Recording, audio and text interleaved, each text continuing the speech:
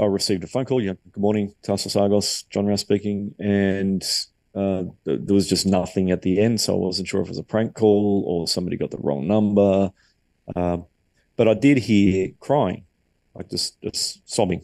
So I just kind of said, "Look, just take your time. It's okay. I'm here. Just when you're ready, just I'll wait." And I did, and it took a while, but ultimately, this um, adult male in his 50s recounted his story that he'd been placed in an orphanage that was run by nuns, and the on the weekends, as a treat, the groundsman, who looked after, the gardener, would take some of the boys to the local drive-in as a treat, where he would sexually abuse them.